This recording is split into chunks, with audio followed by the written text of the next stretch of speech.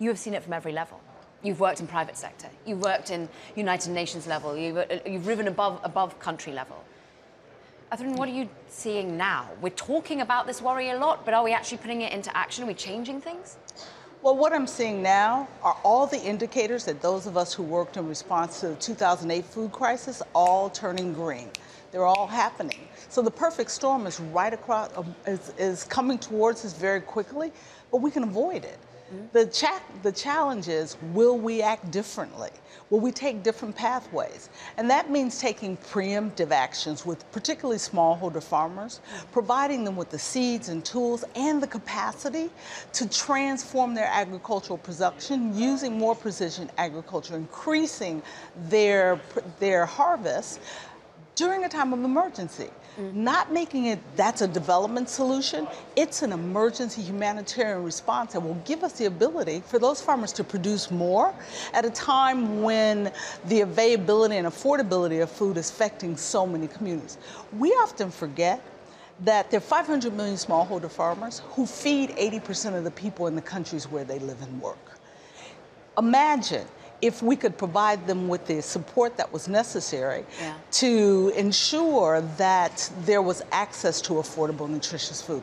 That's what we can do differently. So it's access to learning, to technology, to money. But where is the money coming from? Is it coming from private? Is it about getting a return on that money? Is it coming from public? Is it a public-private partnership, in fact? All of the above and then some.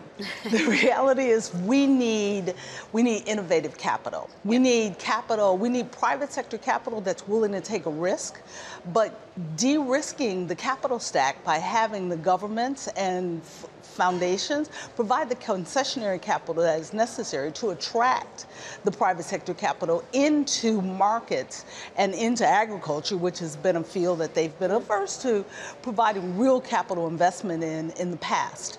We can, by making the capital stack more blended capital, we can provide the financing to those companies that can begin to support the access to digital tools, biological tools, the kinds of irrigation systems, precision irrigation systems that will allow smallholder farmers to operate differently. But Ambassador Cousin, you're raising an impact fund. You're going out there probably courting private sector money, which is looking for a home that does good. Don't get me wrong.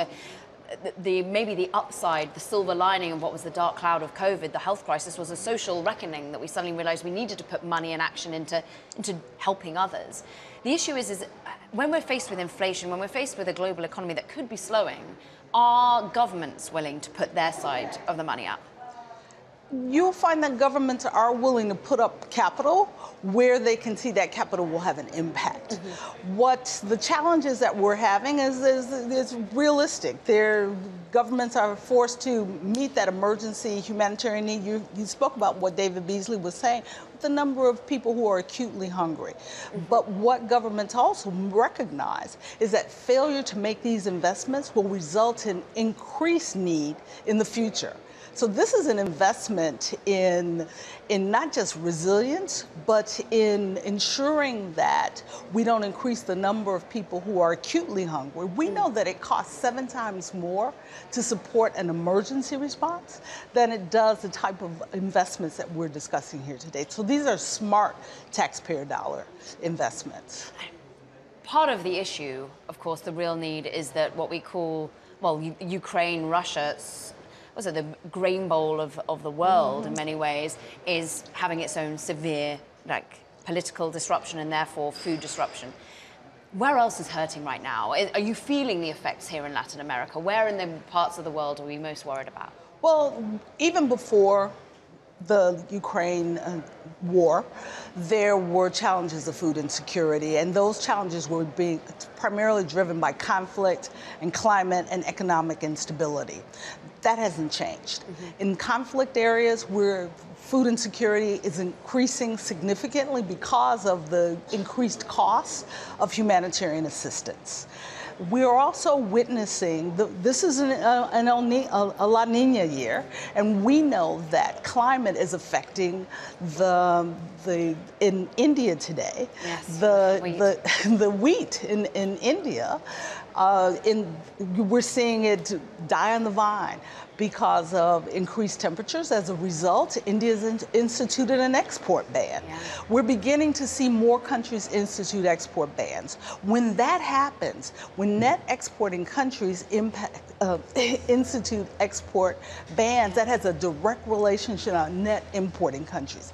And the challenge is many of those net importing countries, when the prices are higher, they no longer have the capital to subsidize food because they were already in financial debt trouble as a result of the investments that they made in COVID. Yeah. So that's why I said there's a perfect storm out there Yeah. that we have an opportunity to avoid.